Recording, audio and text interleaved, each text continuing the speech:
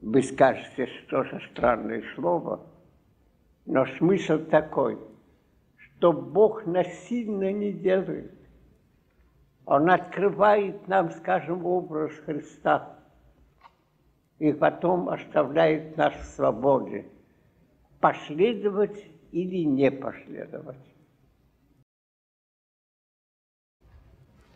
Но как я хотел бы дать понять вам моими словами, что я мыслю, когда я говорю о вдохновении свыше, тогда я имею в виду вдохновение от Духа Святого. И это вдохновение не зависит только от Бога. Вы скажете, что за странное слово, но смысл такой, что Бог насильно не делает. Он открывает нам, скажем, образ Христа и потом оставляет нас в свободе, последовать или не последовать.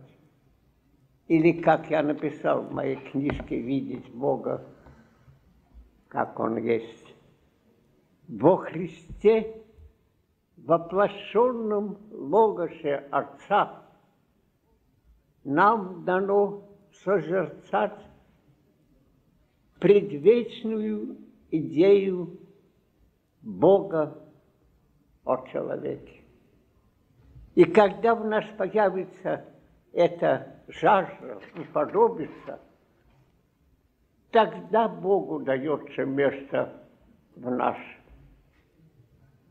И в этом смысле это не зависит только от Бога, хотя только у Него эта жизнь.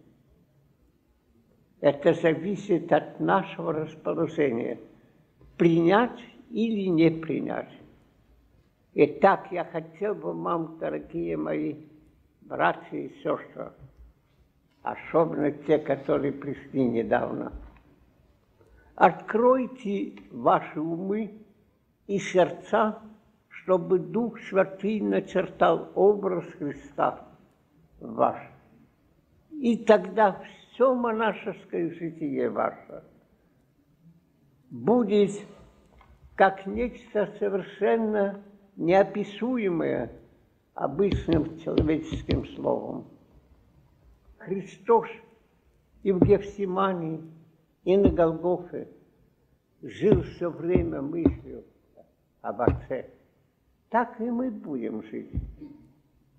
Но мы будем жить скорее Христом, а не Отцом. Они не раздельны.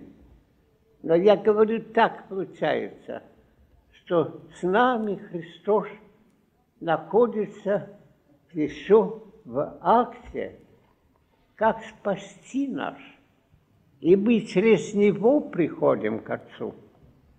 Практически жизнь становится христоцентрической. Духа Святого мы узнаем, потому что Он говорит нам то, что сказал Христос. А если Он говорит обратное, то это не Дух, третье лицо Святой Троицы. Так что на первом плане перед нами стоит прежде всего лик Христа. Итак, да благословит Господь ваш приход, мои молодые братья и сестры. И я готов служить вам до моего последнего издыхания.